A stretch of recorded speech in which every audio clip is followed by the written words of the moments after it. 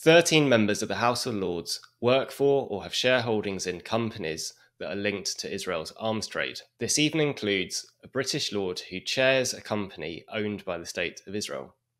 Joining me to discuss this revelation is my colleague John McAvoy, who wrote the article on our website exposing these links. Thanks for having me, Phil. John, we've not been able to do a video like this for a while because we've both been off sick and we're still getting over our colds, so I apologise for the bad sound quality on this video. But the article you've done, I think, is really important. I was keen to discuss it as soon as possible. You looked through all the House of Lords registers of interest to track down which members had financial ties and employment ties to arms companies involved in the conflict in Gaza. And one of the most shocking examples that you found of this involved someone called Lord John Hutton. For people who've not heard of him before, could you tell us who he is and what is his connection to the State of Israel? Yeah, for sure. So John Hutton used to be the MP for Barrow and Furness. One of his advisors at the time actually is John Woodcock, the current MP for Barrow and Furness, who's now in receipt of pro-Israel lobby funds and trying to crack down on protests, pro-Palestine protests in the UK.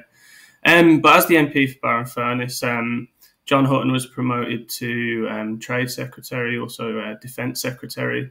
And it's not included in this article, but I went through, the WikiLeaks files to see if anything came up about John Hutton. And in around 2008, he's kind of telling the US Embassy in London that he's getting tired of public service. He wants to go into the private sector. This was back in New Labour days, right? Tony Blair, Gordon Brown appointed him to those cabinet positions. And then he's one of many of these New Labour figures who have then done very well in the private sector after they've left government, right? Yeah, exactly. Tony Blair included, but we won't go down that path today.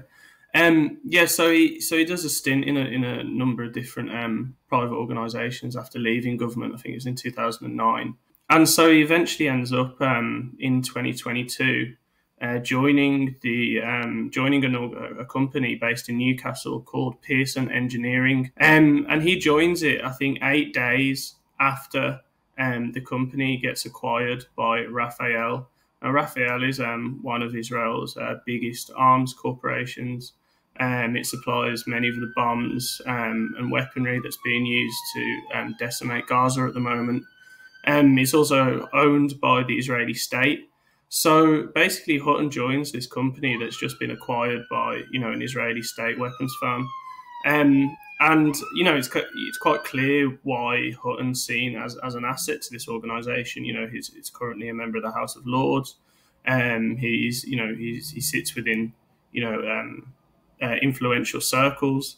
His experience as a former defence secretary, at which time he was actually named in a lawsuit over UK arms sales to Israel, clearly is going to be valuable to the company as well. He assumably has ties with the Ministry of Defence and procurement in the Ministry of Defence as well.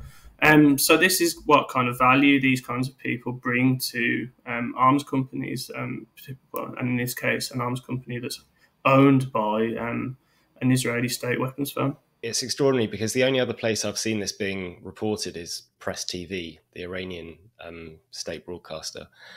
And of course, if this was someone who was working for an arms company that was owned by a foreign power accused of genocide, if it was any other country other than Israel, this would be being reported as a major scandal. But obviously, because it's Israel and people just seem scared of talking about these things, it's just been completely swept under the rug. And so there's no inquiry into Israeli state influence in UK politics and the House of Lords, like we would see with Russia or China. But if you go on Pearson Engineering on Companies House and click on who is like the significant, who has a significant stake in the firm, it comes up as the State of Israel's finance ministry.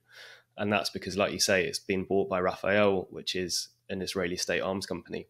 So the link there is crystal clear. This is a British lord who chairs an arms company that's owned by the State of Israel, and that state is under investigation for genocide in Gaza.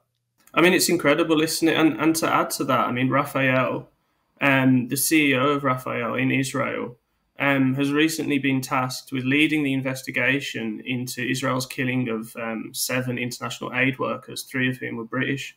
So the CEO of Rafael, whose largest client is the IDF, which stands accused and was responsible for killing 7 international aid workers, has been effectively tasked with investigating themselves.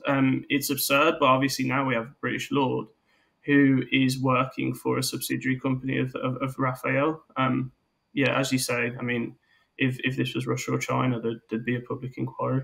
And just sticking with this theme of former defence ministers, because Hutton isn't the only New Labour ex-defence minister, right, who's gone down this path. You found someone else called Baroness Taylor of Bolton, who works for a French arms firm called Thales, which has heavy involvement with Israel. Is that right, John? Yeah, exactly.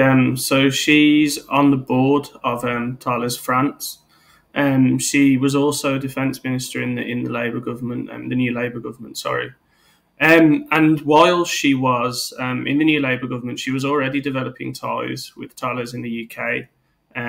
Thales was basically an important, it continues to be an important manufacturer of the Watchkeeper drone for the British military. The Watchkeeper drone, this is basically a massive Ministry of Defence funded project to produce drones for the British military. These drones are based on the Israeli Hermes drone.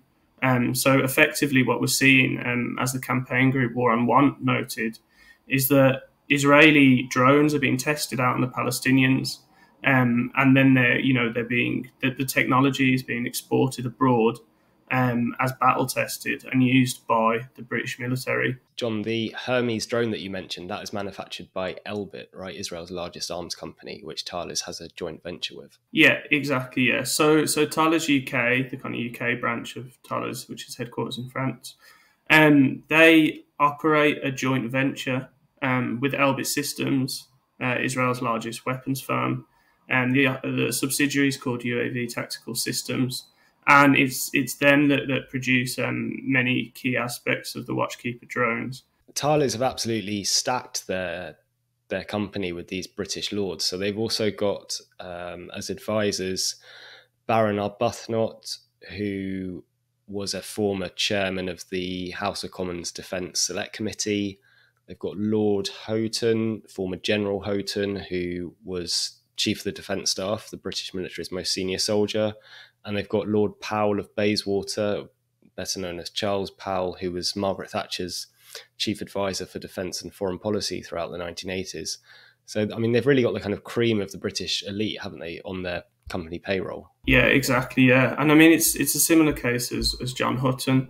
You can see exactly why these arms firms find it useful to get all these former British army officials, former defence secretaries, defence ministers onto their payroll, because they hold influence within the British government, and they presumably have a lot of influential contacts, and they understand how power within Whitehall works. Yeah, and another company that you looked at, which I think is really alarming, is BAE Systems, who make the rear fuselage for the F-35 jet.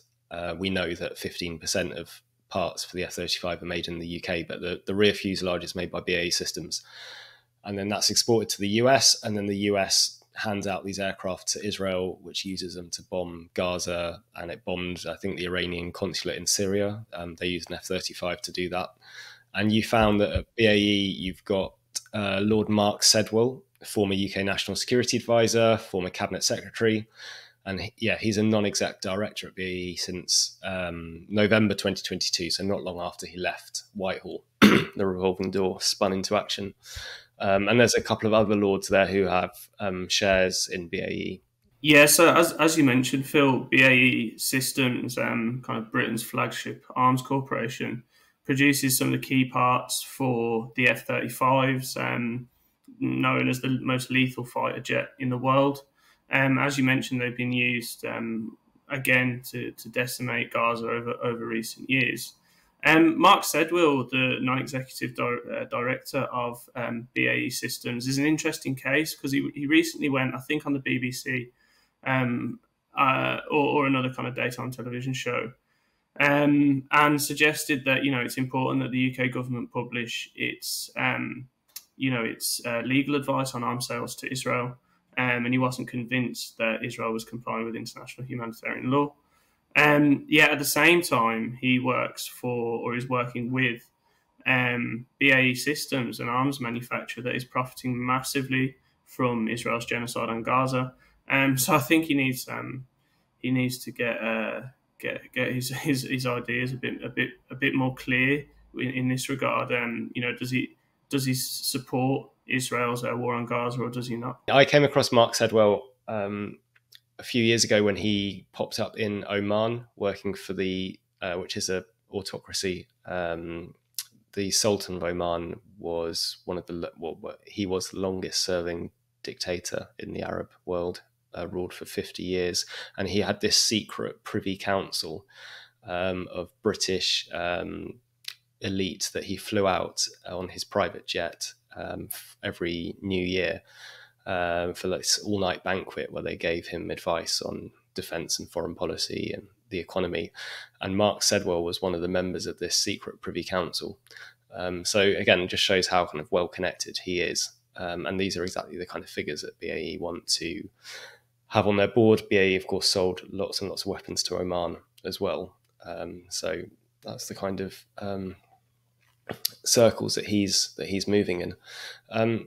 John, who else was there that we haven't mentioned yet? Yeah, so Lord Peach works on the board of Martin Baker, which, as you recently reported, Phil, makes the explosive cartridges for many of the ejection seats for the F-35 warplane. So these are a really integral part of the plane. As you reported, they probably couldn't function without it.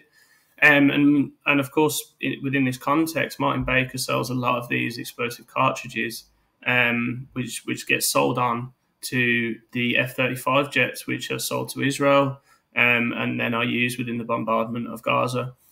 So there's another example of a British lord who's linked and working for an arms organisation that profits from arms sales to Israel.